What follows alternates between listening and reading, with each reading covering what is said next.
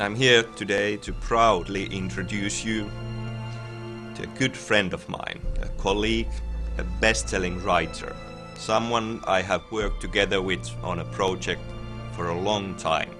His name is Alan Wake. He has a problem. He hasn't managed to write anything in over 2 years. Now his wife, Alice, takes him on a vacation to the idyllic small town of Bright Falls Alan, to recover his creative flow. we're here.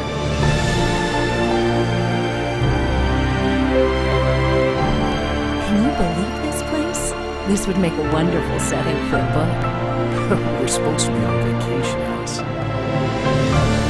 But when she vanishes without a trace, Wake finds himself trapped in a nightmare. His latest work, a thriller he can't even remember writing, is coming true before his eyes. Alice! My wife is missing. They took her. I found many pages.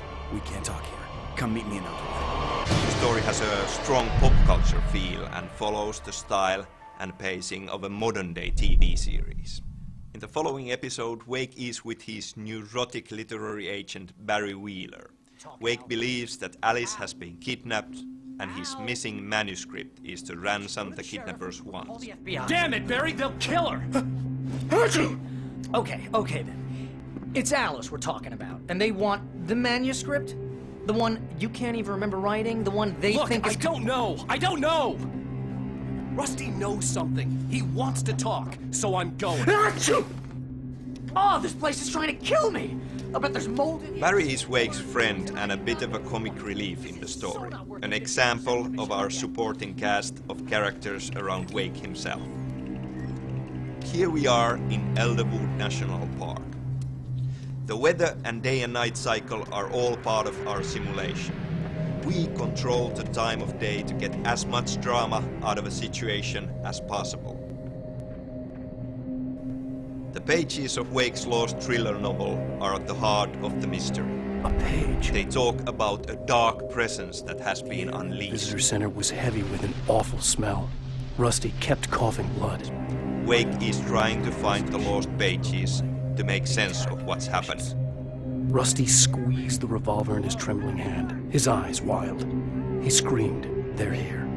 Then he pulled the trigger. The scenes found in the pages have a disturbing habit of coming true. Alice is gone. Is she dead? Worse, is he to blame? Mr. Wake? Rusty? Is this really happening, or has he gone mad? Has he come to a place where fiction turns to reality? And if so, can he bring her back with his writing? He must... They're here!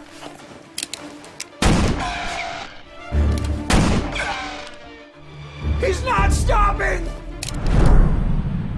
Among Wake's enemies are the locals taken over by the dark presence.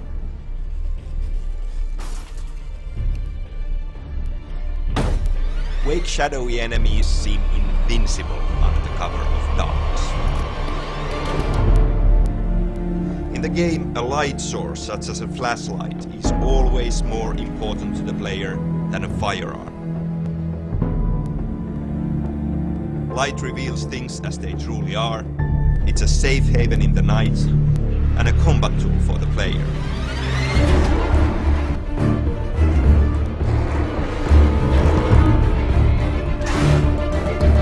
We also have a few light-related weapons, such as the flare gun. Alan Wake fights the forces of darkness with light.